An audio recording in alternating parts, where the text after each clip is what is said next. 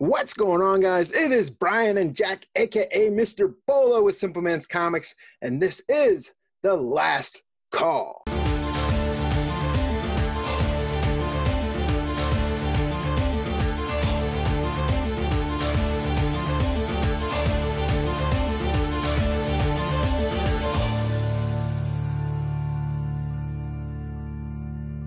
So that's right, this is Last Call, where we're going to give our picks for comic books that are hitting final order cutoff this Monday night, June 1st. But before we get into that, last night, you may have noticed on the channel, we brought that Bolo show back. It had been missing for a while with the stop of distribution of comics, but we brought it back, and boy, were we happy to do so, weren't we, Jack?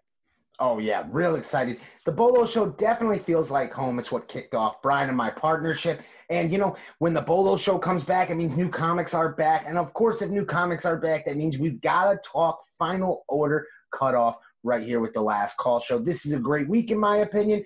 Brian doesn't see a lot of stake. I see some hidden sizzle.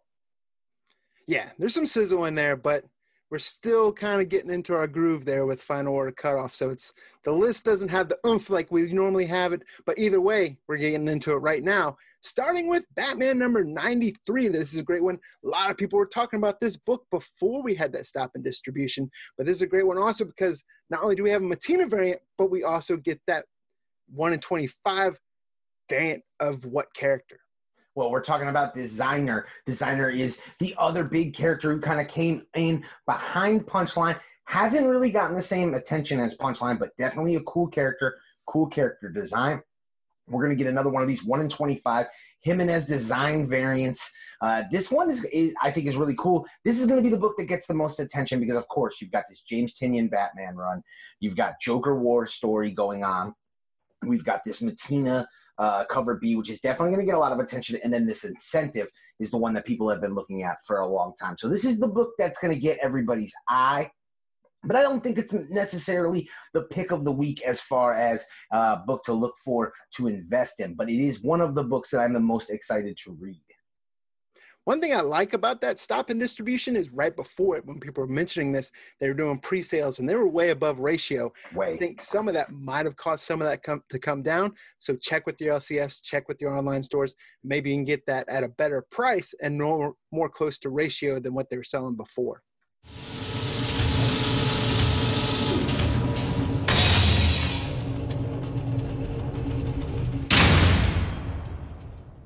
Batgirl number 46. This is more of a cover art pick, I'd say, than a story pick.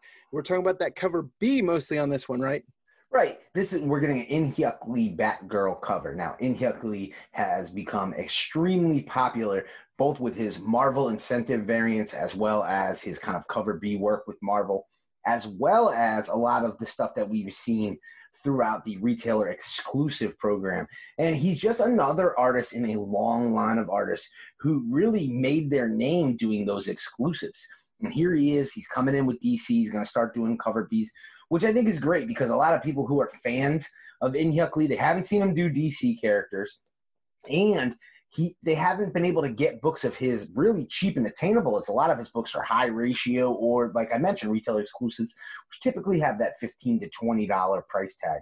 So this Batgirl cover is like bananas out of the park awesome, and I think that it's going to get a lot of attention. It's already getting attention pre-FOC, but leading up until the new comic book day for this given group of books, I think this is going to be the book that you see a lot of people kind of showing off on Instagram. Will it make immediate secondary market impact?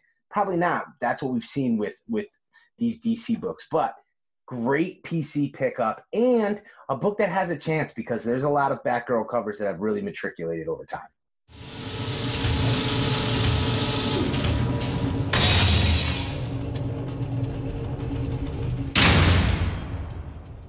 Next, we get a new ongoing series from Image Comics. We've talked about a lot of Image Comics on the Last Call show, and we often talk about how, you know, the Image doesn't have the kind of punch behind it that it normally does, but here's one series that I'm actually looking forward to reading. Looks like a great one. I'm glad it's an ongoing, and it's called That Texas Blood number 1. Image is comparing this to No Country for Old Men in Texas, right? Yeah, definitely kind of a cool kind of Southern Midwestern vibe. You'd think sheriffs and cowboys type thing. And Phillips is a creator who's got a kind of history with Image Comics and already got a built-in following. So it's definitely a book that I think won't be like majorly talked about, but sure to deliver quality and could be a good sleeper pick. So this is one we definitely want to talk about pre-FOC because, you know, if the demand for this one isn't here before FOC, it may be a tough grab on New Comic Book Day.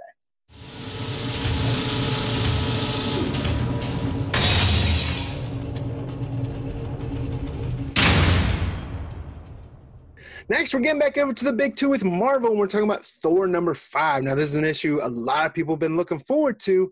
We've been leading up to it. We've been teased by it, but Black Winter's here, right? Oh, maybe. I mean, we're talking about Donny Cates here. So everyone was expecting Thor 4 to pay off, and we get kind of a cameo tease. Now, I would expect to get that first full appearance, which almost, you know, it's like acid coming out of my mouth to say first full appearance. But, you know, the market deemed first full appearance in issue 5. But you just never know with Donny Cates either way. Of course, if it's New Comics and we're talking, whether it's Last Call or the Bolo Show, we're going to be talking Donny Cates. We were talking about him just last night with Venom 25.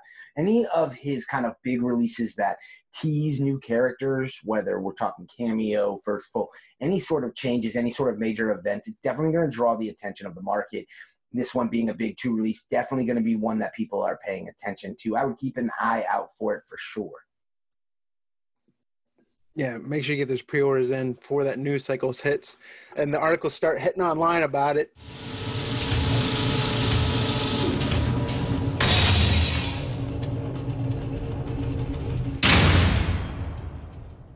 This next one, it's a little bit different. We're talking about FOC here, but War of the Realms, we're talking about that omnibus. When War of the Realms was coming out in floppies, we were talking about this on the Bolo Show, on a bunch of other shows on our channel about, hey, like the story, not so much digging the tie-ins. If it ever releases in an omnibus and has those tie-ins in it, I most likely will pick it up. Well, guess what? It's here. It's hitting FOC, so that's why we have it in the show. I'm excited to pick this up because it has pretty much that entire War of the Realms story in one hardbound book. Yeah, and you got 2 cover options available to you on this one. You're talking about $125 retail price, but that is why we're talking about it pre-FOC. You may be sitting there saying, well, I can't invest in this book, or this isn't a speculation pick. Of course not. But again, that's not what we're trying to do here. We are trying to give every type of comic book collector, including and especially the reader, the opportunity to pick up books early, pick up books at the best price, secure books that they definitely want in their collection. And as you mentioned, Brian, we've been talking about this. This really applies to any of these crossover series where they start to get crazy. I gave up on War of the Realms. It was just too much. I couldn't follow it. So I knew early on that this omnibus was going to be one I was paying attention to. So no matter if you didn't like War of the Realms, you may not have liked it because you didn't get the opportunity to read it really in its best presentation form. So look, we're a Netflix society. Sit down and binge read this series, and I think you may feel differently about it.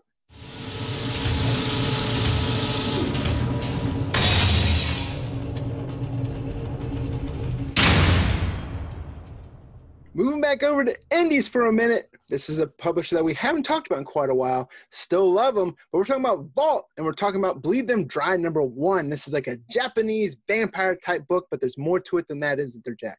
Yeah, I mean, you got me at Ninja Vampires right off the gate, but what I'm really excited about is these pulp and paint variants that start off with this book. We've talked in the past about the Vault Vintage variant line and how we really like the way they kind of cultivated a line of variants, from the cover design to the cover concept to the back cover style. They even worked with retailers. And this pulp and paint project is really cool. It's really an homage to these old kind of like pulp magazines and digests and the old sci-fi horror kind of look. So all of these books have kind of like that distress look. They all look like they would be CBCS 2.0 or 3.0. So I love the fact that they're innovating. They've got a great thing with this Vault Vintage line, but they're not resting on their laurels. They created something new. The creative minds of Nathan Gooden and Tim Daniel are at it again, and they're going to have a whole new group of variants. We've seen already images for some upcoming series, like the second series of Vagrant Queen. So I really love that cover here. I think it's an amazing cover, and it's a kind of a variant program I definitely think people should be on the lookout for. Yeah, and we all know last time they did a vampire horror type book, These Savage Shores, we all know how that went. Absolutely.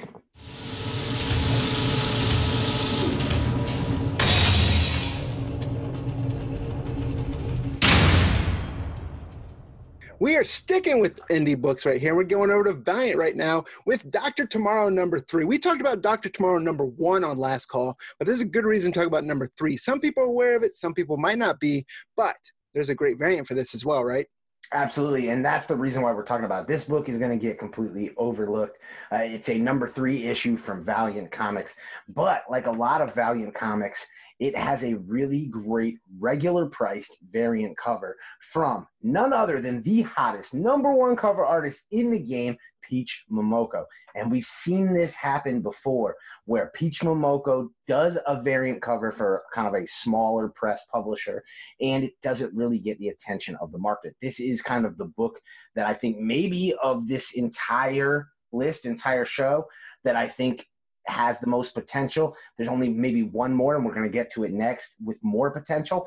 But this cover B, there's a lot of people have already looked at that Titan Comics, that Horizon book that's coming up from Peach Momoko. I've seen so many people post about that, but I haven't seen people post about this Dr. Tomorrow book. And that leads me to believe that approaching FOC, there's a good chance this one will be much more scarce and will be a tough book to find.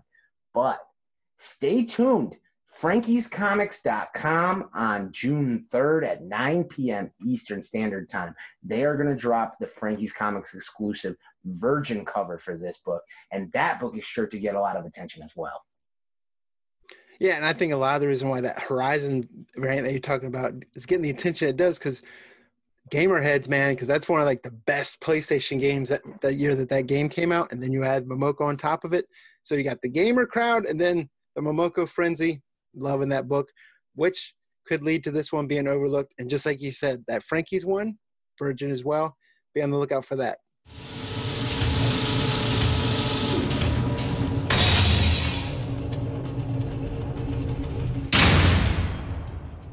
So then here we have a book from IDW with Sleeping Beauty's #1.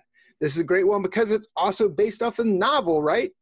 Yeah, Brian, you're getting the adaptation of the novel from Stephen King and his son, Owen King. So you've already got that built-in Stephen King fan base with this series right here. But this is not one that we've heard a lot of people talking about. But that's only one reason really to get excited about this book. The other one is the fact that this hits with a trend that, Brian, you and I have been talking about on this channel and specifically on this show for over a year, and that's IDW new release books that feature a 1 in 25 or greater incentive variant. We just talked about on the Bolo Show the long-term play of the week, the Star Wars Clone Wars Adventures book with the 1 in 100. This 1 in 25 is sure to be under ordered because, this an IDW series don't tend to get heavily ordered, especially some of these kind of creator-owned titles. And we've seen these 1 in 25s run short on the market. The other thing that kind of stands out is when I was even looking for this book to try to figure out like who's the cover artist and what does the cover art look like, a couple things stuck out to me. Number one, the cover art I really liked. I'm not familiar with the art, so I'm probably going to butcher the name, but it's like Naneva, Naneva. But Brian, you and I talked about it. It really reminded us of Monstrous and Takeda. Yeah. So, and we already know that art style is very popular. But the other thing is, I saw a couple stores who were pre-selling the incentive for this. I saw one was selling it for $40 and it was sold out, and one was selling for $50 and it was sold out. So maybe there is some word out there about this book and it's going to be popular. That's double ratio already. So if you have the ability to pre-order this book right now for ratio or less, I really think that this is the pick of the entire week. Of all of these books, that 1 in 25 variant is the one that I feel the strongest about. Yeah, I like it. Some people say, well, it's a 10-issue maxi series, mini series. What do you want to talk about? Well, that kind of goes out the window, one for indie books. And then two, also, it's an adaptation of a Stephen King freaking novel. So you never know what you're going to get right there. And then we always say when IDW has something higher than a 1 in 10 incentive, definitely picking that up. Yeah, and I also think we've moved beyond the fear of mini or maxi series. We've moved into kind of the land of these Mignolaverse style multi-volume releases. So I think we got to move beyond those fears. I think you're right. Let's focus on that positive with that 1 in 25 variant. That thing is fire. And make sure you remember, we told you guys about this one pre-FOC. So there it is, guys. Those are our picks for books out and final order cutoff this coming Monday night, June 1st. Make sure you get those orders in before 10 p.m. Eastern. And if you want to see that full final order cutoff list, head on over to simplemanscomics.com, not only for the list, but for some great articles as well. We've overhauled the website. We're putting more articles up there. So we're putting a lot more content, not just on YouTube now, but there's some stuff over there you might want to check out as well. Right, Jack? Oh, yeah, definitely. We got entertainment news, toy news, comic news, a lot of great content. It's definitely worth checking out, simplemanscomics.com. So there's, guys, that's the last call for tonight. This is Brian and Jack, and we'll see you guys in the next video.